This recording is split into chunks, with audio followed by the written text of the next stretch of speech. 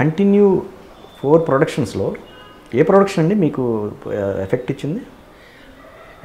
Sir నేను ఏదైనా డబ్బులు పెడితే నాకు ఎఫెక్ట్ ఇవ్వటం, అది అడ్వాన్సుల రూపంలో వచ్చింది, ఏది వచ్చినా లేకపోతే ఇంకా నేను జేబులోంచి తీసుకెళ్ళిన డబ్బులు వేయలేవు. అదేలేండి. అలాగని వాళ్ళ డబ్బులు ఎవరి డబ్బులు వాళ్ళకి వచ్చేసినాయి. చేసిన తర్వాత అలాగే సినిమాలు చేసుకుంటూ మా కజిన్ సిస్టర్ ఒక ఉండేది, బుజ్జి అంటాం. ఆవిడ కొంత ఫైనాన్స్ చేసింది. ఒక సినిమాకి ఆవిడకి డబ్బులు లాస్ వచ్చింది కొద్దిగా. ఆవిడ ఫైనాన్స్ చేసిన దానికి కొంత డబ్బులు పోయినాయి. తర్వాత లాస్ట్ చేసింది వన్స్ మోర్ శ్రీకాంత్ గారితో. అది 2-3 సార్లు స్ట్రైక్లో ఇరుక్కుపోవటం, ఆ సినిమా ప్రాబ్లం అవటం, మీనాక్షి నాయుడు గారు వాళ్ళు ఫైనాన్స్ చేయటం. తర్వాత పాపం మీనాక్షి నాయుడు గారు గ్రేట్ మ్యాన్. ఆయన ఎప్పుడు నన్ను డబ్బులు సినిమా రిలీజ్ అవ్వలేదు, ఆగిపోయిందని కూడా ఎప్పుడు చేయలేదు. ఫైనల్గా ఆయన సినిమా చూసి బాగుంది కదరా ఈ సినిమా, నేనే కొనుక్కుంటాను, నేనే డిస్ట్రిబ్యూట్ చేస్తాను, డబ్బులు వస్తే ఇస్తాను నీకు, లేతలేదని. నాకేమీ వద్దు, మీకు ఇవ్వాల్సిన డబ్బులకి వాళ్ళకి కట్టాల్సిన అడ్వాన్స్ తీసిన వాళ్ళందరూ సర్దేస్తే నేను పీస్ ఆఫ్ మైండ్, అది ఓకే నేను చూసుకుంటాను అన్నాడు. ఆయన వచ్చి ఈ made me clear of all those things. ఆయన అప్పు కానీ డిస్ట్రిబ్యూటర్లు కానీ, so financial balance sheet close. మీరు ఏది మ్యాక్సిమం తీసుకోరు మైండ్లోకి కదా, కానీ ఈ ప్రొడక్షన్ అనేది ఒక టఫ్ జాబ్. ప్రతి ఒక్కళ్ళకి ఆన్సర్ చేయాలి 24 క్రాఫ్ట్స్కి సంబంధించి. ఒక రకంగా లైన్ ప్రొడ్యూసర్గా కావచ్చు, మెయిన్ ప్రొడ్యూసర్గా రెండూ హ్యాండిల్ చేయటం అనేది అడ్వాన్స్లు వచ్చినప్పటికి కూడా మళ్ళీ వాళ్ళకి ఆన్సర్ చేయాలి. సో ఇవన్నీ ఇంత ప్రెషర్గా తీసుకోవాలనేది మరి అది ఒక రకంగా ఆ ప్లానింగ్ లేనప్పుడు ఇది ఎందుకు తీసుకోవాల్సి వచ్చింది మీరు? అదే చెప్పాను, మా కో డైరెక్టర్ గారు ఫ్రెండ్ రోజు అప్పుడు ఏంటంటే అప్పుడు కో డైరెక్టర్లు ఉండేవాళ్ళు, మోహన్ గాంధీ ఆయన ఉండటం వల్ల మీరు కాదు, మోహన్ గాంధీ గారు ఉండేవాళ్ళు, నందకుమార్ గారు ఉండేవాళ్ళు, విశ్వం గారు అని ఉండేవాళ్ళు. మేము అందరం, నేను అసిస్టెంట్ డైరెక్టర్ని, వీళ్ళందరూ సీనియర్స్. నాకు జీతం ఉండేది కదా, ఆఫీస్లో ఎప్పుడు డబ్బులు కాస్తే అప్పుడు తీసుకునేవాడు డబ్బుని, బ్యాచులర్. ఓకే. ఇక సాయంత్రం అయితే నా స్కూటర్ ఉండేది, బ్యాచులర్స్ అందరూ వాళ్ళ families. So I was the man who use to spend money.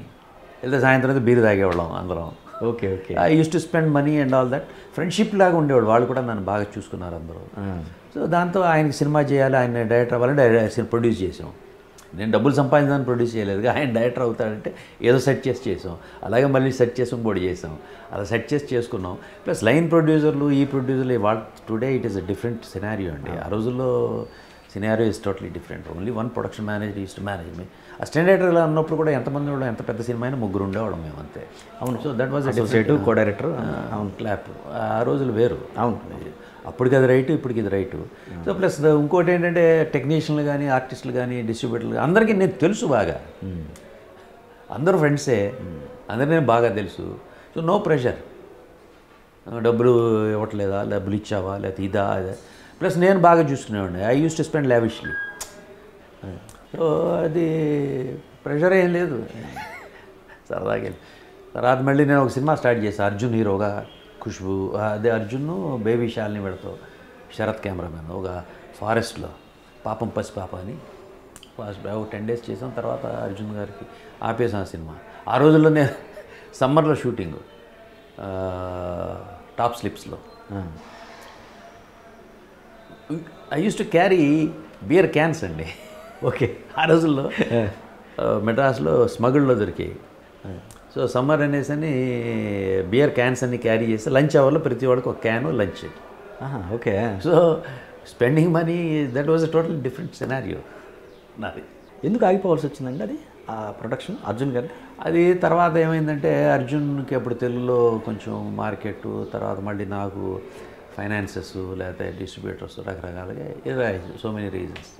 Rajinikanth గారి సినిమా మీకు పేరు వచ్చిన ఆ పేరుని కనుక మీరు కరెక్ట్గా యూటిలైజ్ చేసుకుంటే ఆ స్టాండ్ వేరే ఉండేది కదండి. అంటే ఆ ప్రొడక్షన్ సైడ్ కాకుండా ఇంకా వేరే రకంగా ఆ రూటు అది ఎలా ఉండేది అది ఉండేది, ఇది ఇవాళ ఉన్నా.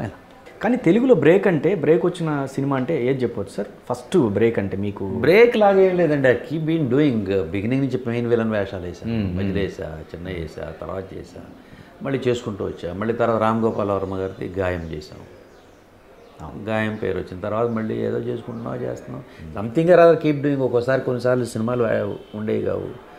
మెడ్రాస్ నుంచి హైదరాబాద్ షిఫ్ట్ అయ్యాం ఫ్యామిలీ, ఇక్కడ హౌస్ తీసుకున్నాం, సినిమా తీసాం, సినిమా రిలీజ్ అవ్వాలా, తర్వాత అయిపోయింది, వేషాలు లేవు, ఇన్కమ్ లేదు, డబ్బులు లేవు, కష్టం ఉండేది. ఏ సినిమా సార్ అది? ఇక్కడ వన్స్ మోర్ చేసేటప్పుడు వన్స్ మోర్ చేసేటప్పుడు అప్పుడు 2 సార్లు స్ట్రైక్ రావటం, నా సినిమా లేట్ అవటం. Okay okay. ఫ్యామిలీ షిఫ్ట్ అవటం అప్పుడే 95 ఆ టైం. అప్పుడు వేషాల మీద కాన్సన్ట్రేషన్ చేయాలి, సినిమా చేస్తున్నాం కాబట్టి సినిమా ప్రొడ్యూస్ చేస్తున్నాం అనేసి అని వాళ్ళు కాన్సన్ట్రేట్. మనకు కూడా పెద్ద అప్పుడు సినిమా తీస్తున్నాడు ప్రొడ్యూసర్ అనేసి ఎవరు కదా, అప్పుడే షిఫ్ట్ అయ్యాం. అదేలేండి. సో దాంతో వేషాలు లేవు. Had problems. My daughter 4th standard. ఒకరే సార్? పాప పాప. So we had problem. But okay, wife father వాళ్ళు, my wife family side and all families support is there ఉన్నాయి. I cried some times. ఏడ్చిన రోజులు నేను పాప కోసం. Okay, hard times. But okay. నేను అలాగే మళ్ళీ చేసుకుంటూ సినిమాలు చేసుకున్నాం, మళ్ళీ వేషాలు వేసాను. కానీ సార్ ఆ టైంలో మీకు, ఎందుకంటే ప్రీవియస్ మీరు అక్కడున్న కొంతమంది పెద్దవాళ్ళు కూడా అయ్యారు, పెద్ద పెద్ద పొజిషన్లో ఉన్నారు, వాళ్ళందరూ మీ భుజం తట్టలేదండి? చెన్నై అండి అయ్యే. ఓకే, ఇప్పుడు నాకు డబ్బు, మా ఫ్యామిలీ ఉంది, నాకు ఉంది. Some times I don't have money. దానికి వెళ్ళి నాకు ఫ్యామిలీ గడవట్లేదు, డబ్బులు ఇవ్వండి, లేకపోతే నాకు చేయండి. That's stupidity. Okay, that everybody has it అండి. Tata has it, Birla has it, Ambani. డెఫినెట్గా that is a different, that is an emotional side of every man. Okay, that is a different issue. ఎంత పీరియడ్ ఆఫ్ టైం సార్ అది? ఆ suffer 1-2 years. 2 years on and of. Okay. 2 years కంటిన్యూస్గా I was not on. Okay. ఉండే but very supportive my wife. ఇవాళ రోజు నాది lot of changes, నా ప్రవర్తన, నా బిహేవియరు చేంజెస్. ఐ లెర్న్ట్ చాలా. 90% of my life I learnt from my wife. మా భార్య వల్ల చాలా నేర్చుకున్నాను.